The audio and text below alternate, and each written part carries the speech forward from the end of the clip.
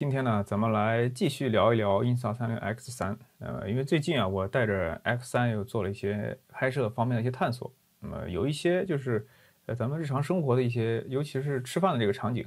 那么最近有了一些自己的尝试，那么也拍到了一些还有比较有意思的画面。今天呢，给大家来分享一下。那么也顺便谈一谈，在拍照方面，我对于 Insta360 X3的一点感悟。那我的拍摄方法也很简单 ，PureShot Tech 的那个脚架，Falcom 的那个快拆。以及 X3。那么为啥要接冷靴和上面这个麦克风转换头呢？是因为有的时候要拍一些收音的这个场景，但是拍照的时候其实并不需要这些配置，所以这个就是我的基本的拍摄。然后拍摄的时候用一个比较特殊的一个姿势和技巧，就是他们把杆子伸出来嘛，以一个斜拍的姿势去进行拍摄。那咱们接下来就到这个拍摄现场来看一看我幕后的一些探索，包括我们最终拍出来的一些画面。那这个是我的拍摄现场啊，那个点了不少菜，好菜。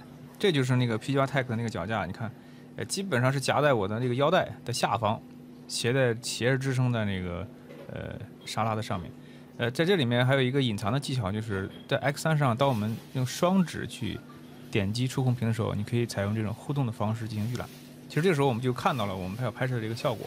之所以要这么拍呢，就是因为我希望在我们后期回放的时候啊，向下看的时候，就刚好能看到那盘菜，而并不是一个我们拍摄的那个隐形自拍杆或者是手持的位置。就这种巧妙利用防抖和构图，那么来解决你的来让我们的整个的全景的画面变得更有意思。这个是我想在这里面进行探索的。然后你看我选的是这个最高的分辨率，然后3秒倒计时，再次的进行预览，然后尽可能好的画质，就是尽可能低的 ISO。以及一个足够快的快门速度，这里面用的是25/1秒。白平衡我一般来说是比较相信的一个 X3的这个固件的，所以这个整个画面看下来，而且这个实时预览画面整体上色彩啊，包括亮度还都比较准，所以就这样一个形式去进行的拍摄。那么我也用我的手机也拍了一些幕后的画面，要给你一些参考。那么后期的话，Insta 说还要去优化整个拍摄的这个启动包括存储的时间。那这是从另外一个视角去看的。那么为了给你尽可能看到我的相机的那个画面呢，就是它是一个倾斜的这个摆放的位置，倾斜的拍摄。那在倾斜的拍摄下，当我们把防抖做好之后，实际上镜头正下方就是我们比较关注的这个兴趣点。那么我同时也用 X3 拍了一些幕后的视频，你比如说这个就是我又在照片拍摄的机位同样拍了一段5.7K 的视频，然后后期重新做了这么一个构图。X3 这次收音质量确实很好，所以呢，接下来你可以静静的听一听现场的这些环境音。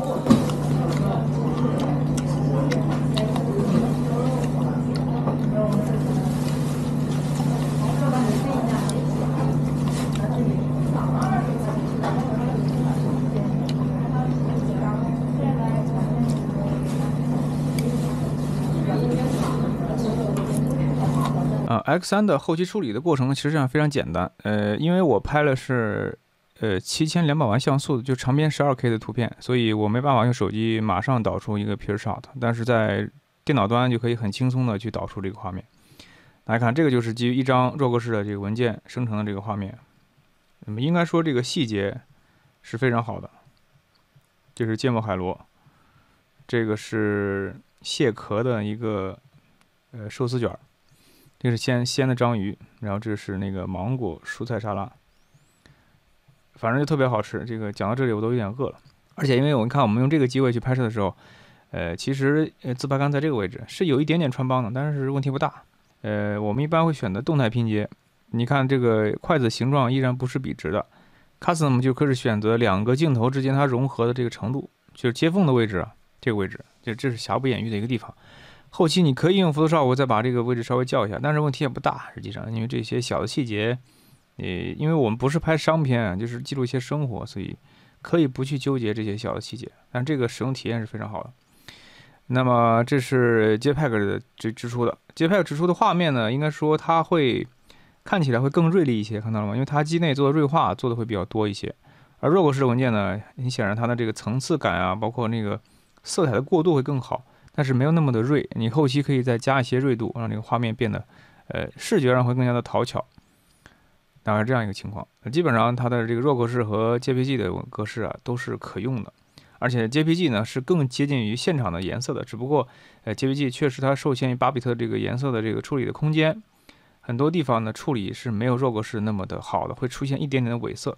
但弱格式的这个照片呢，就完全不会有这个问题。然后这里当时我拍摄了好几张照片，那么在电脑端实际上 PureShot 的这个生成速度，也是比较快的，所以这一点，整个的使用体验是非常有意思的。这张图的这个拼接会更好，因为我这筷子的位置啊摆放的会更合理一些。然后我的表情好像也会比刚才更好，腰挺得更直了，是这张画面。然后后面还有一些第3张画面。总之呢，这些照片我都会通过 Studio 导出成这个 PureShot，这是我拍的幕后照片的这个画面。那么总的来说，大概就拍这么几张图。那么跟大家分享一下我后期的这个工作，实际上后期没有什么工作流，就直接导出就可以了。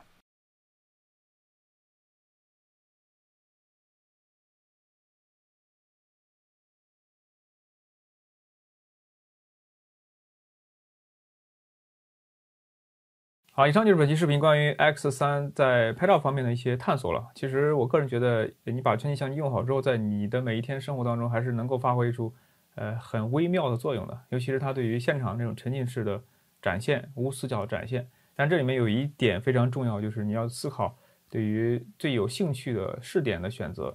就是全景相机实际上拍全是它的强项，但是比较难的在于你应该在哪个位置去完成你的拍摄。也就是说，你要把相机放到空间中的哪个位置，这是需要我们思考和探索的。那么也是这一点的选择，就决定了你最终的画面它的沉浸感、它的故事性、它的可玩性、可解读性到底有多强。